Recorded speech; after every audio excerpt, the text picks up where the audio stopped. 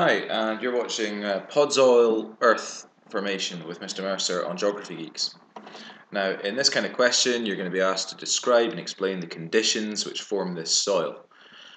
You can use a diagram in this answer, but sometimes you'll be provided with a diagram, in which case you should just answer with a paragraph. Now, let's get started. First of all, the soil's got four layers: the AO layer, the A horizon, B horizon, and C horizon. Now when you're drawing your diagram for this, I would recommend a simple ladder-like structure and then labeling each layer as you see them labeled here, and then add a conifer tree to the top with shallow roots. When you're answering a question like this, it's logical to start at the AO layer and work your way downwards. So, I want you to imagine a cold climate with high precipitation, possibly at a higher altitude. And these conditions lead to slow decomposition. Now, the forest environment you could imagine here would have conifer trees, which have pine needles. When these fall from the trees, they actually add to the acidity of the humus, leading to a more humus, an acidic humus.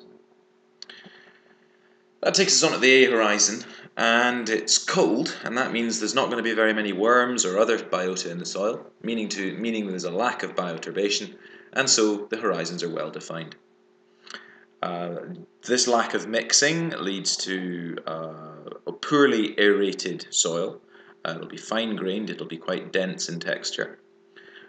The shallow roots of the trees mean that water isn't readily drawn back up to the surface by capillary action, and therefore it's likely to be waterlogged.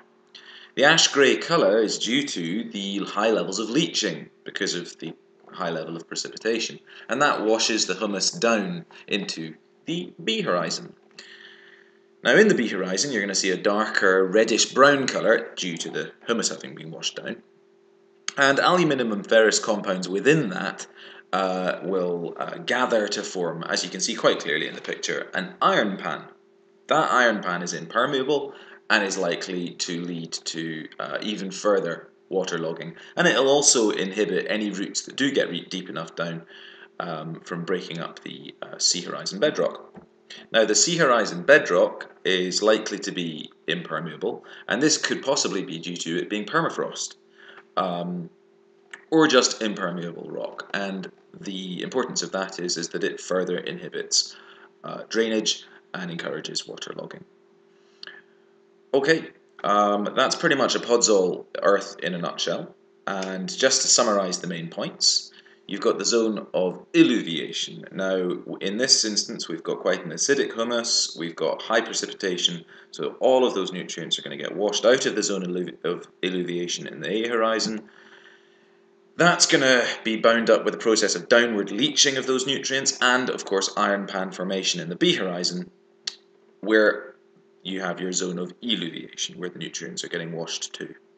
There's no long roots, so capillary action will not return nutrients to the surface very readily, and that's why you get the darker colour further down in the soil.